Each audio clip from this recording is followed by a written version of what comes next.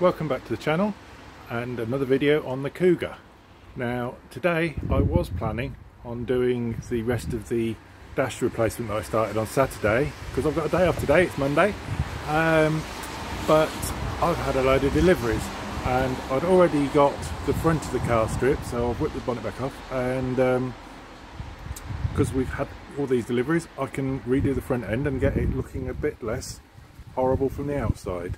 So I'll just show you what we've got. I did do a video stripping all the car off. It was a bit of a time-lapsey affair, but I did do it. Unfortunately my phone has decided to do what phones do sometimes and delete the footage, so I can't show you that, but it was basically undoing a whole load of bolts and obviously draining down the system, taking the rad pack off and everything else.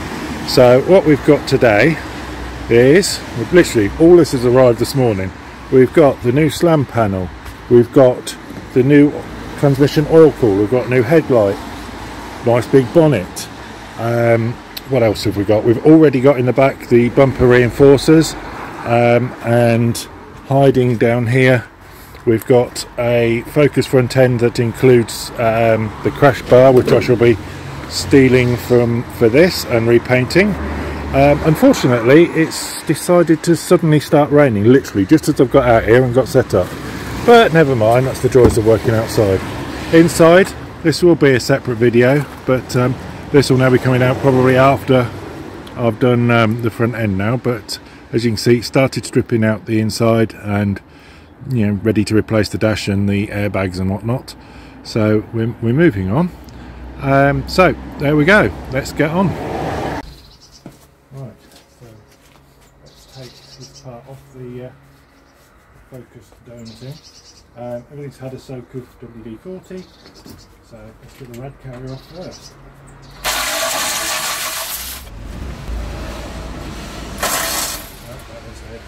I figured that one looked a bit rusty, so I've got my nut remover. Whatever you do, invest in one of these, it's absolutely fabulous. Wish I had one ages ago with the Golf. There we go. You completely foobarrels the bolt. I'm not used to getting, but again, you have to use it. It's so rusted all around it that it ain't coming out anyway.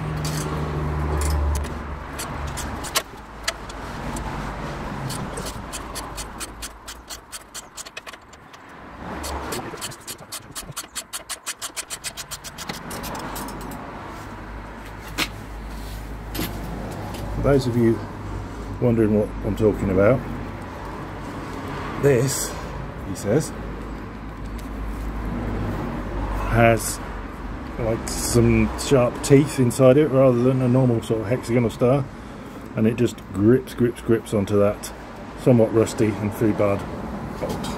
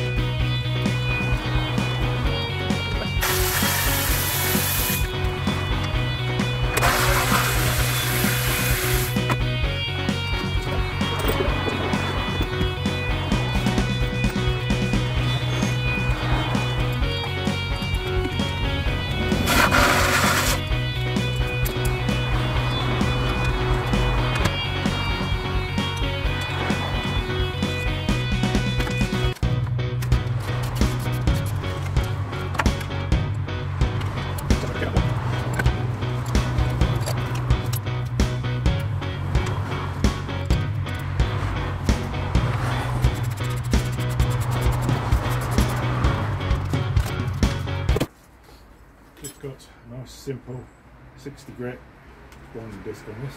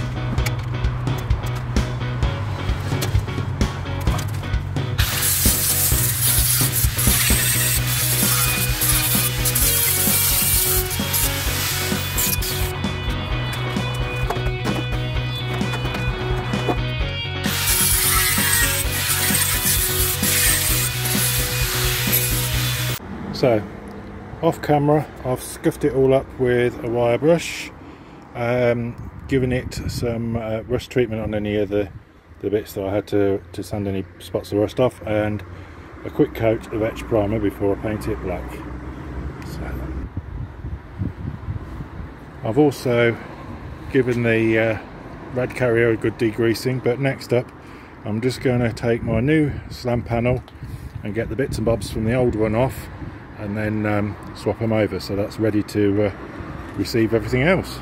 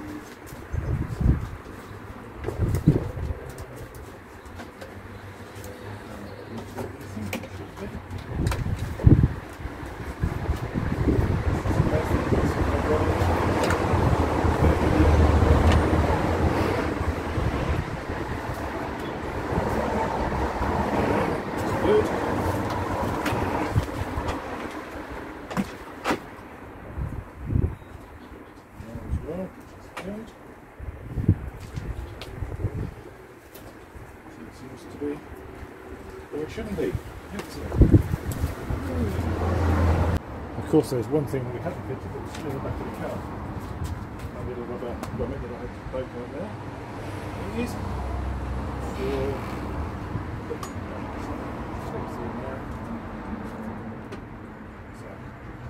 wonderfully stiff because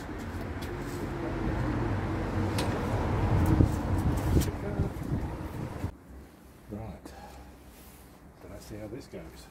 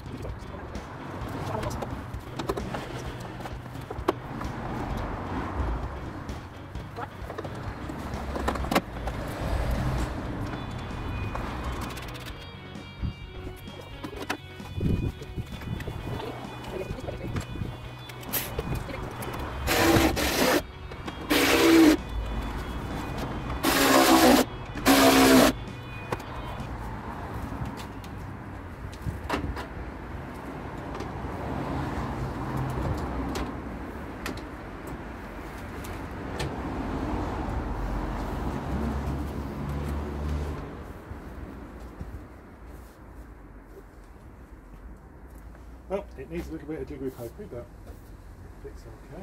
This one that's pulled in, it's moved over a bit, and all that. It's just on there now, just to get it out of the way as much as anything else. So, there we go. Okay, get this a bit of reinforcer back on. One thing I have done with a lot of these bits is degreased them and steamed them just to make them nice and cleaner to handle when you're using them. Because frankly, some of them are a bit grim. Okay, so you're in there.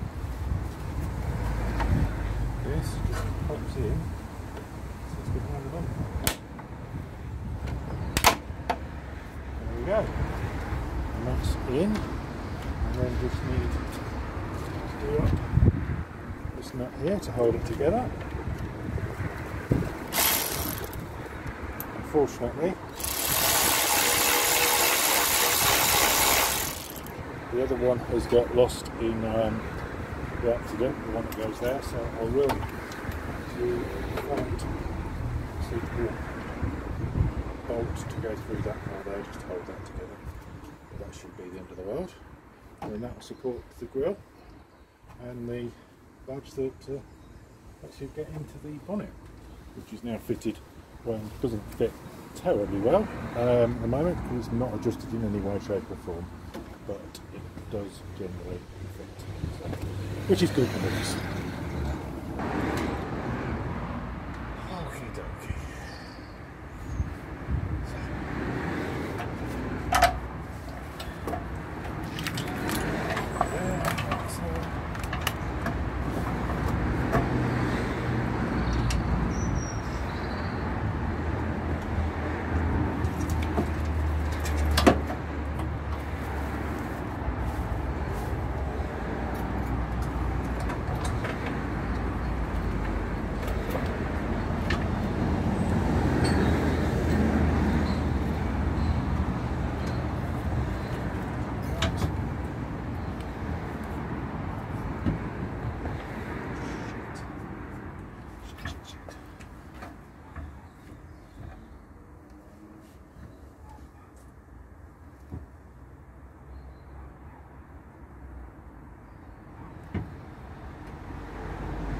So that's the end of this video on the Ford Kuga.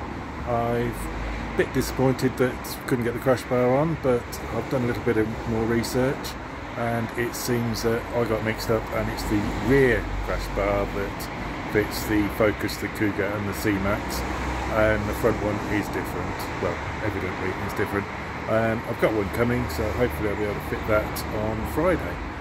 So thanks for watching. Please like, comment, subscribe. Let me know how you think about these videos, and hopefully they get a little bit better now I've done a few. But please comment and let me know what you think. Thanks, and see you next time.